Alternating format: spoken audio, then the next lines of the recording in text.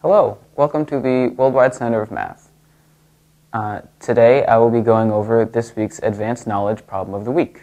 For the full problem and the solution transcript, you can find a link in the description of this video to find both of those.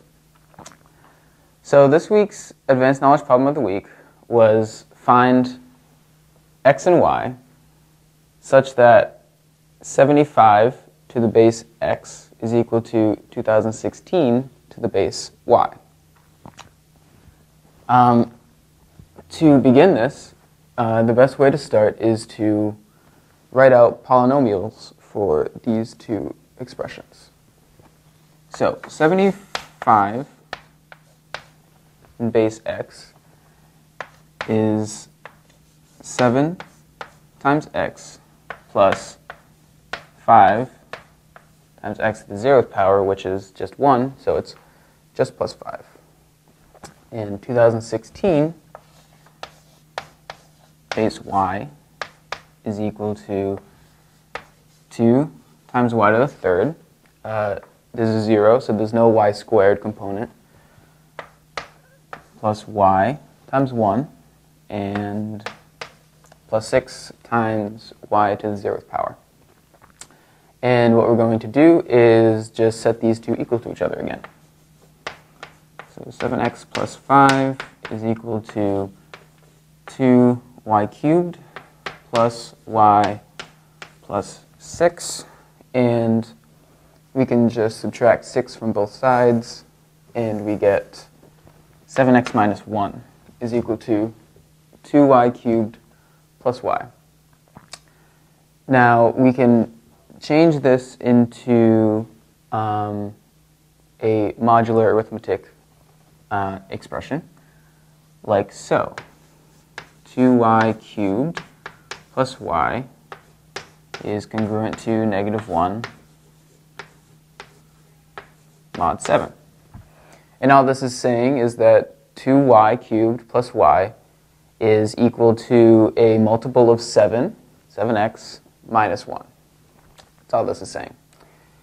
And so now we have to find values of y such that this is true. And to do this, we are going to find the residue class of f of y, which is going to be 2y cubed plus y. If you don't know what a residue class is, you can check the solution transcript where I explain it a little bit. If you're wondering why we only have to check values of y from 0 to 6, you can also check the solution transcript where I show explicitly why you only need to check these values. So I'm going to fill out this chart right now, and I'll be back.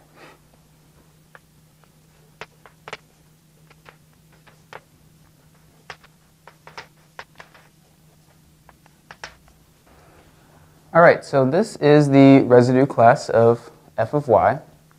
And so what this table shows is this is f of y, and then we break it up into a multiple of 7 plus an integer between 0 and 6.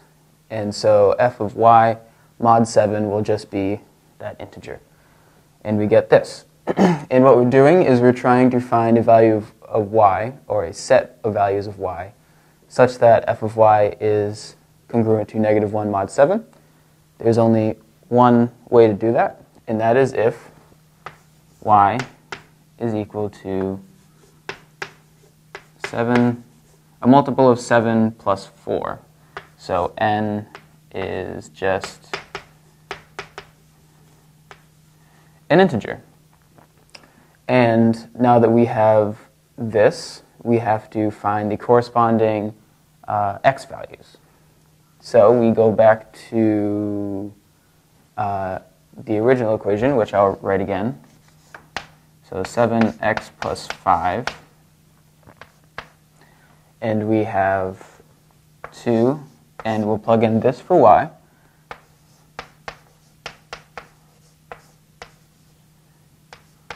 And plug it in for y again.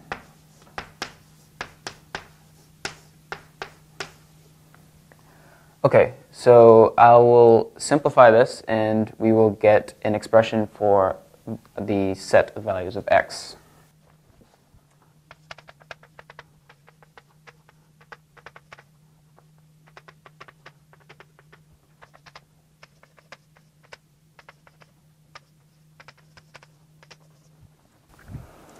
Okay, and this is the expression to find x. And so since n is just any integer, we can actually find infinitely many pairs of x and y such that this expression is true. So we'll just pick 1. So we'll just say n is equal to 1. And we have x is equal to 382. And y is just equal to 11. And so we found that 75 base 382 is equal to 216 base 11, which are two pretty useless bases, but and this is equal to 2,679 base 10, which is the base we use. And that is it for this week's Advanced Knowledge Problem of the Week. To see more videos like this, you can check out our playlist here. To subscribe to our channel, you can click here. To visit our website, centerofmath.org, you can click here. And to get all these links, if you're on a mobile device, you can hit the I in the top right-hand corner of your screen. Thank you.